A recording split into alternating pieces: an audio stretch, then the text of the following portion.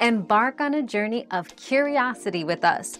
What fascinating questions are we exploring today? Marinating chicken breasts in a mixture of oil, acid, like lemon juice or vinegar, and seasonings can help keep them tender. Cooking at a lower temperature and avoiding overcooking are also key. Use a meat thermometer to ensure the internal temperature reaches 165 degrees Fahrenheit, 74 degrees Celsius, without going too far beyond. Resting the meat for a few minutes after cooking allows the juices to redistribute, preventing toughness.